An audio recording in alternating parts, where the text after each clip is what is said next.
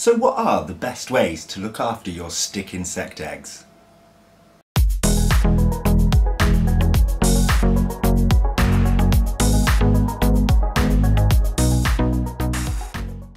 Hello everyone and welcome back to Bug Realms. In this channel we like to discuss things all creepy crawly. If that's something that might interest you, please consider subscribing to our channel. Now, you guys might think, Sam, yeah, you have a lot of Phasmids, or you've had a lot of Phasmid care videos, things like that. So I decided today to show you how to look after Phasmid ova, ova being the correct term for stick insect eggs. Now we're going to be going through my 3 most successful methods to have a higher hatch rate for you guys. And then I'm actually going to do a future video way down the line to show you which hatch rate I got out of each method shown. Now, Phasmid eggs do take a long time to hatch, guys, so you are going to be waiting quite a while for that next video. So, before I start, I do want to add something very quickly. Not all Phasmid ova has exactly the same care. I'm showing you a standardized 3 different way for a majority of Phasmid ova. Certain ones do require slightly different techniques, such as ones that need to be kept buried, need to be placed in a certain position, need to be kept extra humid, things like that. But this is just my standardized way for a majority of stick insect ova. So let's crack straight on with that now. First of all, you want to get yourself a live food tub or something that you can get your inverts in.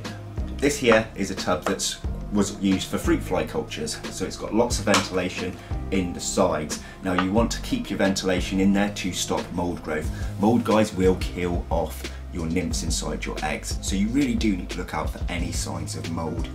So method 1 is the easy one. It's probably the one you guys have seen all over the internet, and that is the paper towel method.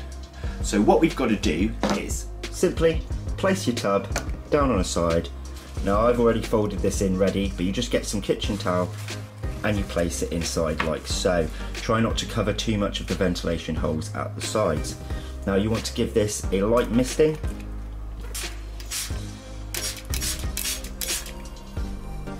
So you don't want it soaking wet, guys, you just want it nice and damp. And then you simply place your eggs on the top.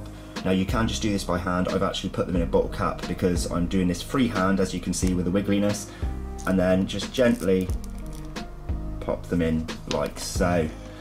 And then you pop the lid on, guys, and then the waiting game begins. Now what I recommend to do is you wait for this kitchen towel to dry out completely and then you moisten it again.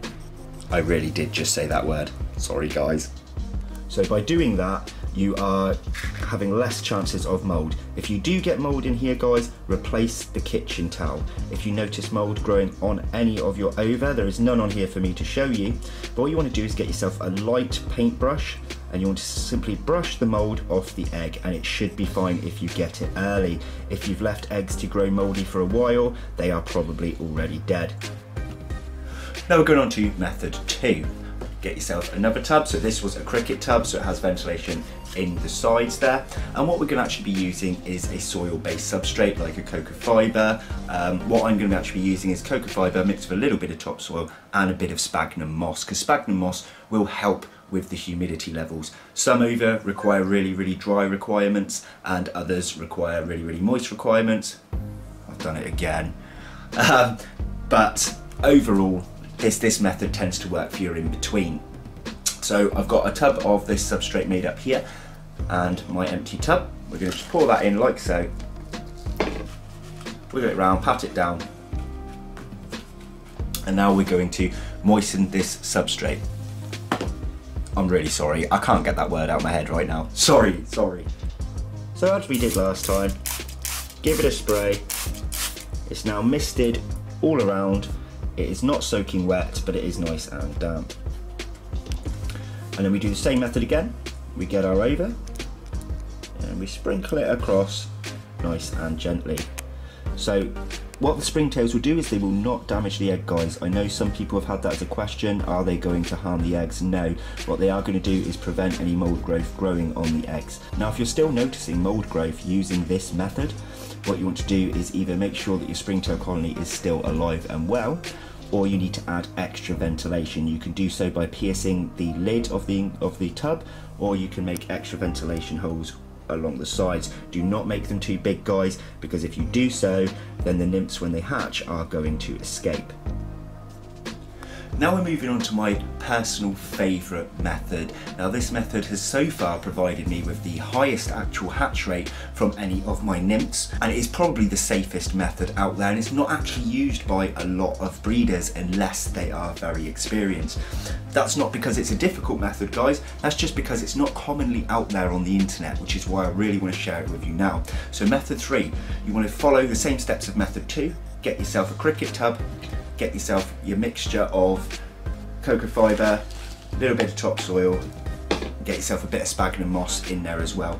Another good point of the moss is if you put a very thin layer over the top of any ova, very thin mine, it helps the nymphs when they emerge to grip onto something and pull themselves through.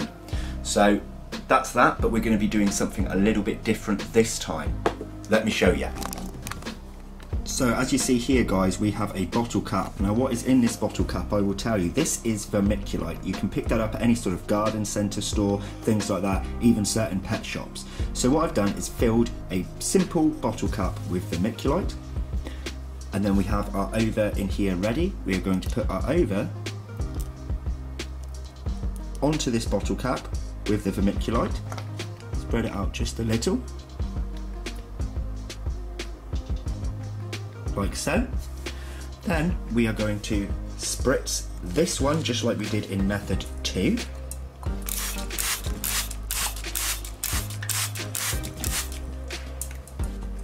And then we simply place the bottle cap inside, wedge it in just a little bit so when you manoeuvre it, it doesn't tip over. So let me tell you why this has been so far my most successful method. Well, first of all, guys, the eggs themselves, unless a specific species, don't actually like being soaking wet. It doesn't actually help. It's the kind of humidity in the air that is going to aid in actual hatching. So by doing this method, every time you spritz this one, so maybe once a week, maybe once a fortnight, depending on how damp it was in the first place, you simply take this out each week or so, like I said, give it another spritz, place this one back in. By doing so, you're not getting the eggs soaking wet, and the vermiculite in the middle here will actually absorb some of that moisture in the air and provide that around the ova without the ova themselves getting soaking wet. Also, guys, if you kind of, like I said, with wedging the bottle cap in, it actually still allows the springtails to be able to climb over and take care of the eggs if there is any slight mold growth or over dampening of the ova. I have actually witnessed this myself. They'll climb into the bottle cap, they'll clean up that ova nice and well for you, and then they will leave again to go back into the moister substrate. So there are my 3 methods for looking after your ova: the kitchen towel method, the general substrate method, and a bottle cap with vermiculite method, the way that you don't have to spray the ova themselves. That's the gist of it all, guys. I hope that's been of some help to you guys at home. And that's going to be it from me today. I still have the aquarium footage to show you guys from Nuki, so look forward to that coming up very shortly. So if you are new to this channel, please consider subscribing, guys. Like the video if you liked it. Leave us a comment below. Is there anything you think I missed out? Is there any questions you have, further questions to what I've said? Do you need a more of an explanation on one of those methods that I've said? Just let me know and I'll do my best to answer you all. Thanks again, guys. Take care. Bye bye.